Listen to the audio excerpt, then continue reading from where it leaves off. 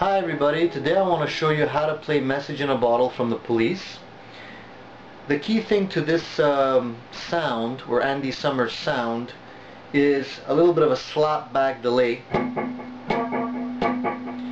to thicken up the sound and give it that reggae feel that he's very well known for. You might want to also put in a little bit of chorus and some reverb. Let's look at the song. I'm going to start playing it and then we'll break it down.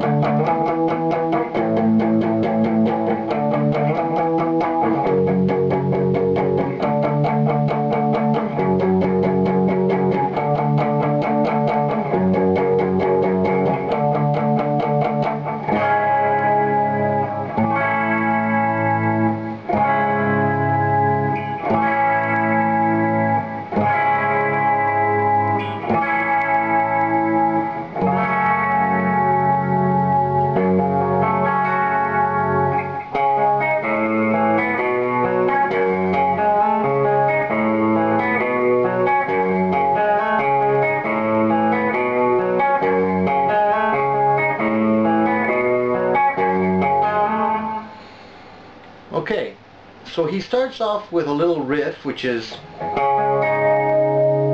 and basically what he's doing there is he's holding his fingers on three separate strings, three different positions, to give you almost like a chord structure.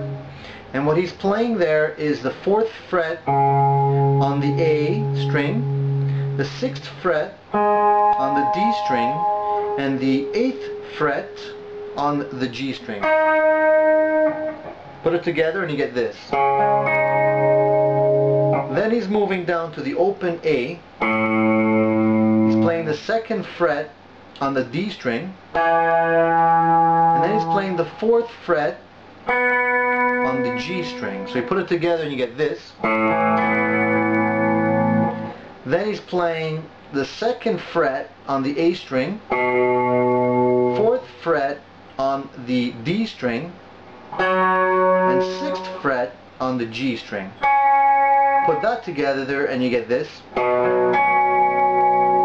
And finally he's playing the 2nd fret on the E string, 4th fret on the A string.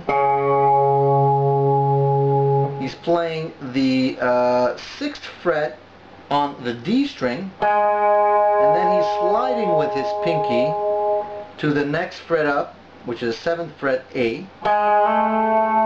So he's playing this.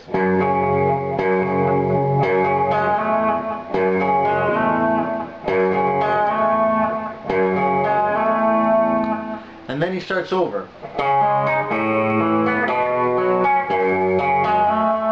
So it's very important that you remember to slide with your pinky on the last note.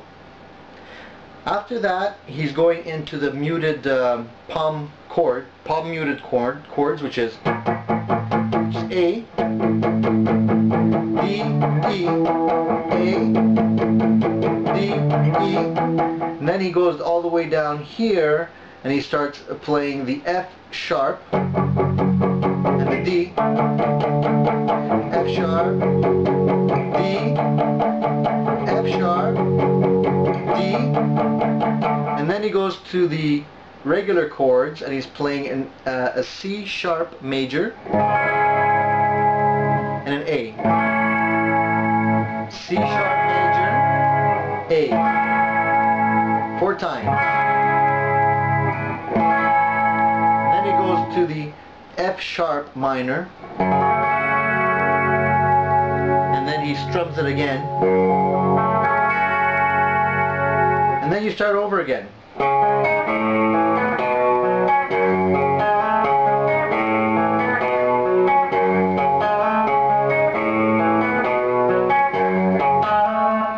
And that's basically the whole song right there. Pretty easy to do, nothing very complicated. So I hope you have fun playing this tune, and I hope this video lesson was helpful.